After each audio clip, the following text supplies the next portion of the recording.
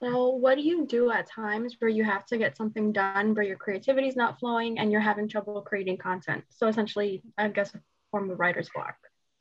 Yeah, that's a good question. It does kind of go back a little bit to I'm always reading, and I'm always like out and about in town, kind of like looking at different things. So if I'm not, I'll read through different articles and see if maybe there's something that sparks my interest about something else, and maybe that leads me down another path that that article didn't cover, and I want to try that.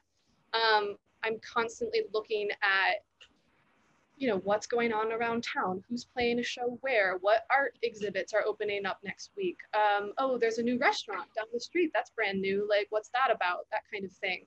I will also like poke other people's brains and just like see what other people are listening to and be like, oh, did you read anything this week that you really liked, or did you listen to any music or album that you thought was really cool, or like what are you doing? Just like keeping my ears open to everything that's going on around me, I think is the best way that ideas come to me, so that I don't end up, I think if I sit down at my desk and I try really hard to think of an idea, that's when I usually don't come up with anything. But if I put my headphones in, I put an album in, and I go take a walk, you never know like what you're gonna see or like what you're gonna think of when you're listening.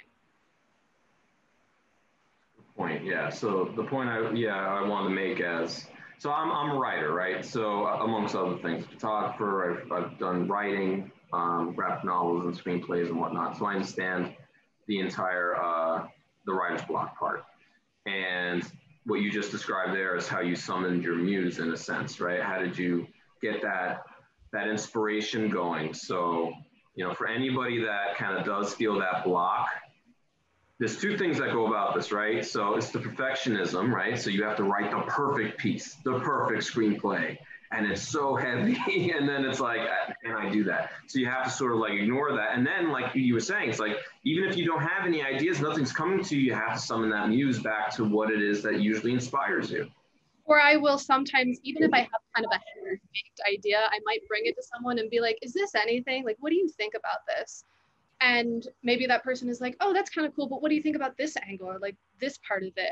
And suddenly the idea starts to develop a little bit more. It's really helpful to pick other people's brains